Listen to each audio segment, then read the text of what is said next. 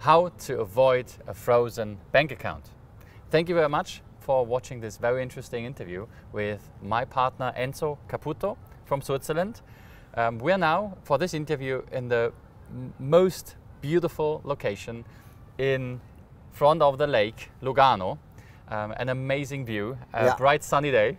So I'm really interested in what the ways are to avoid your bank account to be frozen, to avoid the bank having issues with you, miscommunication, misunderstanding, mismanagement. What can go wrong and how do you avoid things to go wrong? So, how to avoid the frozen bank account? You have to be clear with your bank. You should not lie. Many people, they go to the bank, they are not prepared, they have not the right documents, and they are confronted with questions. The bank is posing questions, the documents are not good. For example, when they open an account or they want to increase the amount or whatever they want to do with the bank, the documents are not sufficient, the bank is coming back with questions, they don't want to answer the questions, or worst, they are lying. This is the biggest mistake you can do, to lie to a bank. Yes, never ever lie to your lawyer and never ever lie to your bank. It will not help you. Exactly. It does not help you. And also to your doctor you should not lie. Yes. Doctor, banker and lawyer you should not lie, because this is not productive. Exactly. This is counterproductive. You will create damage. Yeah.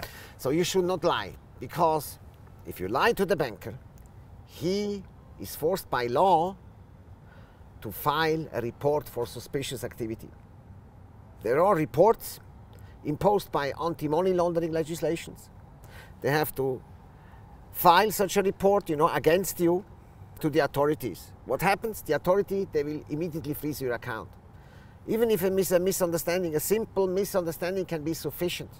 So if you lie, or if you are not sure about what you are talking about, better to say nothing, to say, look, let's make another meeting, let's fix another meeting, I have to pick up some documents at home, I want to do this conversation later on with the banker. Avoid the conversation, or take a lawyer, or come to me as an expert. I have 30 years of professional experience. I'm a Swiss banking lawyer. I'm working with Caputo & Partners. This is my law firm. We are based at Paradeplatz in Zurich, in the center of Zurich. Come to us, we will help you. We will sit together on the table in Zurich, and we will help you to figure out your problem, to discuss your problem, to go in the meeting. We will go with you to the meeting with your banker. We will sit on the table with your banker and fix your problem there. But don't try to fix your problem yourself, because this can end up in a frozen account. And if an account is frozen, the damage, I saw people losing their business, their existence even, because of a frozen bank account. We are talking about huge amounts of money and assets. Huge amounts of money. For example, somebody has a bank account, 20 million. He's running his companies, he has to do payments and whatever. And suddenly, from one day to the other, everything is frozen, because not only his private account is closed, his corporate account, everything is closed. If there is suspicion, there is suspicion. So this is the absolute disaster. Such a disaster should be avoided. So don't tell stories to your bank, don't lie to your bank.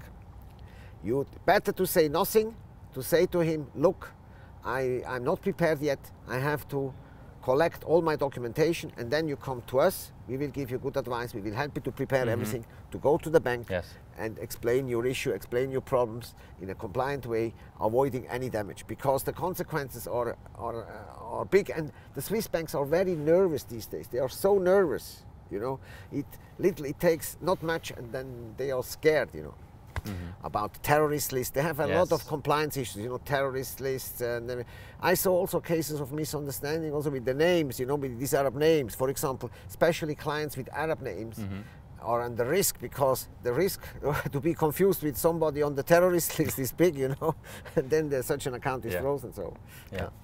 So just for my advice as well, I did a lot of mistakes in terms of banking in the past, in Switzerland, in Hong Kong and other destinations. So first, I wasn't prepared for opening. I just trusted somebody to do all the work for me without really doing a background check of this person and the reputation. So you can go ahead, check his reputation, because he has 30 years of experience in the Swiss banking world and he is a lawyer a banking lawyer. Exactly. Right? I'm so a that Swiss is lawyer admitted to practice in Yes. Switzerland and specialized in banking. Yes, so this is very important. So this is not just a bank advisor or anybody who just read something in the internet and then gives you advice, but this is just a very professional experience behind that. Exactly. So I didn't have that when I opened my first accounts. I just did it with an agency or with a consultant, right? That's a big difference. Second thing is, when you have your bank account open, congratulations, but then don't just do business as you like, right? Always have some advisors, and in case you are confused, in case you are not sure, just give them a call, ask about it, and then find a solution to tell your bank what's going to happen so that they can get prepared, right? I did some 6-figure transactions, for example, incoming and outgoing, and when this happened, they just closed my account. Yeah, like after 2 transactions, they just closed. And the they will account. tell you nothing. They will not. The bank will not tell you that After nothing. 2, correct? I didn't even know. Yeah. You know, I just assumed that this is connected. Yeah. I just assumed because they will never know. No I will never confirmation. know. Yes. The bank didn't They will disclose never you tell why me. they did that. Exactly. No So, explanations. like after 2 weeks, 2 weeks after these transactions, I got a letter like, "Dear Mister, we are going to close your account. You have 4 weeks of finding another one.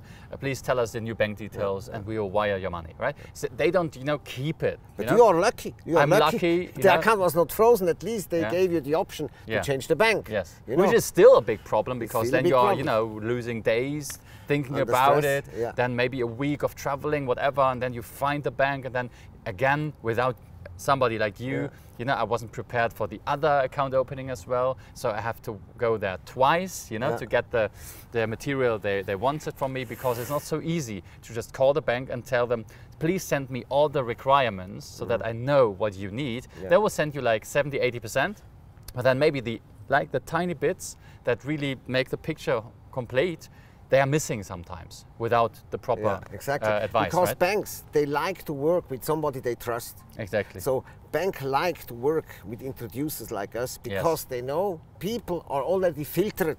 So the people I bring to the bank, I already check these people, with the same system the bank has. So they know exactly that they will have good people presented on the silver plate. So banks like to work with people they trust and they can rely since many years. So we have very long-standing relationships with these banks and asset managers. So we will introduce you to really good professionals. Super. Thank you very much for watching. Thank you for watching. Thank you for taking the time for this wonderful interview. It was a pleasure. It was a pleasure, Mark. Yes, and I enjoy working with you because of the professional approach. So it's always a pleasure to have you here.